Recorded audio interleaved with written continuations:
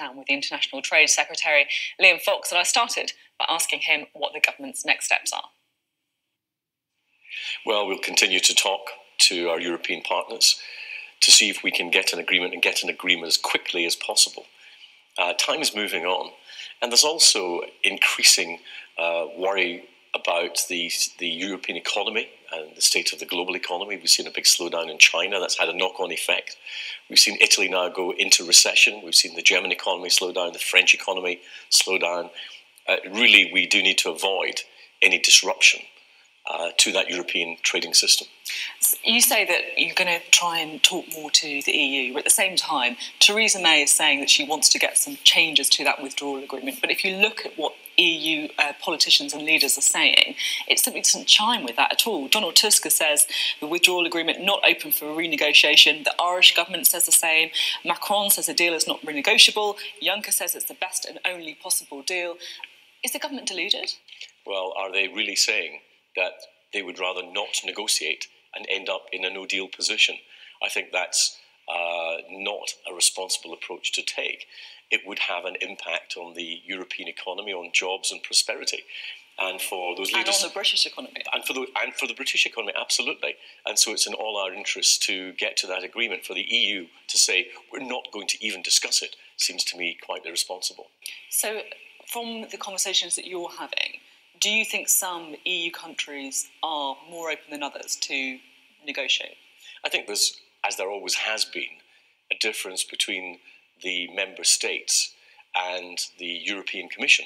I think the European Commission has a priority for the political ideology of Europe about ever closer union and the four freedoms. The member states, who have governments who need to be re-elected, have to worry about real jobs, real prosperity and real trade. Well, let's talk about the backstop, because, I mean, that was Parliament's message, wasn't it? That they'd accept the deal if the backstop was effectively got rid of. But that's just not going to happen, is it? I mean, I was speaking to the Irish Europe Minister last weekend. She was absolutely clear that this is not something that Ireland can possibly negotiate on. Well, if they won't negotiate on it, then they are likely to end up with no deal.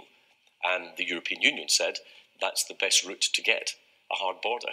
So for the Irish, I think it's even more important than most that they are willing to talk to us about what the alternative ways are of achieving no hard border, because that's the stated position of both the Irish government, the British government, and indeed the European Union.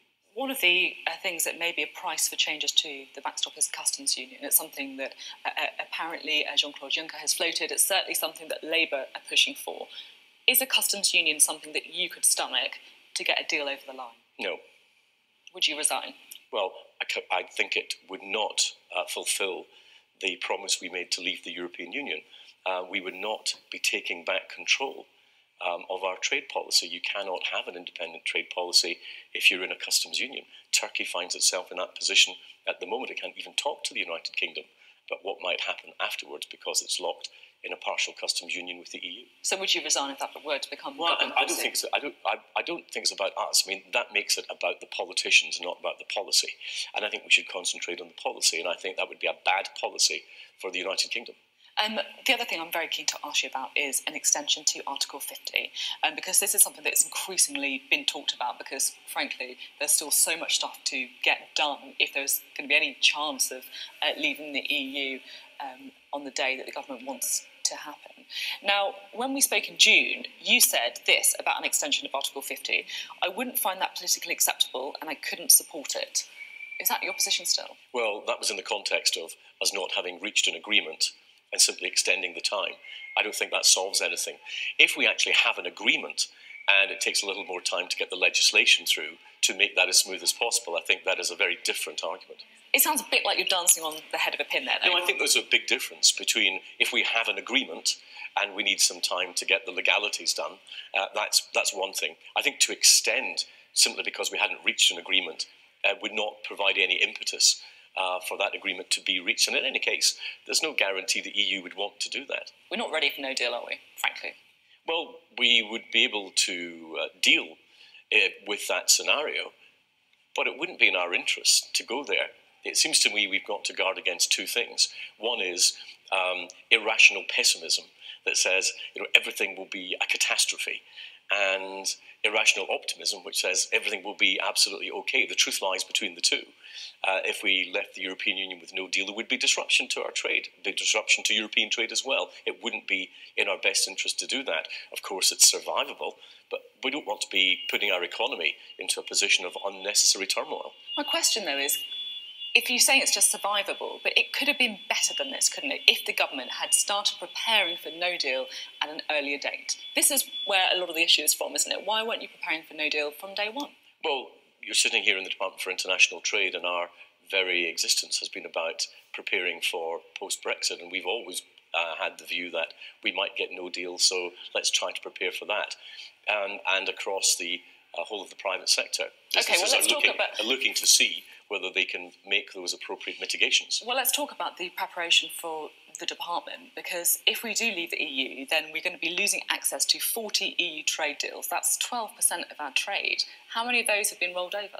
Well, first of all, we would not lose access to that trade because a great deal of that trade is done and would continue to be done on world trade terms. Those agreements are worth about 11.1%, but let's not quibble about 0.9%.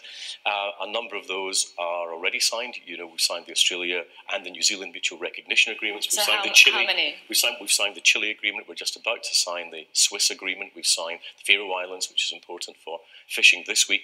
And we'll want to bring them through as we go on. We're talking to a number of those countries about how we finalise them, and they will come some very late in the day as we get towards the 29th of March. Still quite a small number, isn't it? It's not really, because if you look at those agreements, 5 of those agreements represent 8 out of that 11%. We hear a lot about the WTO. You're just talking there about the WTO. How worried are you about the fact that this is an organisation that is going through a rocky period, to say the least? I mean, look at the way that the US is blocking or trying to block judges to the WTO. I mean, is this really the right time to be relying on this organisation? Yes, and it's in fact time to help strengthen the WTO and update the WTO. There are a whole range of issues. You mentioned just a couple of them, but there are others. The fact that we have not liberalised services the way we've liberalised goods, the fact that even the differentiation between what is a good and what's a service is blurred, and yet the mechanics around governance are not clear. I said to my Chinese counterpart some time ago, I said, if I had asked you the question in 1995, if I sell you a digital code over the internet to make something on your 3D printer, have I sold you a good or a service?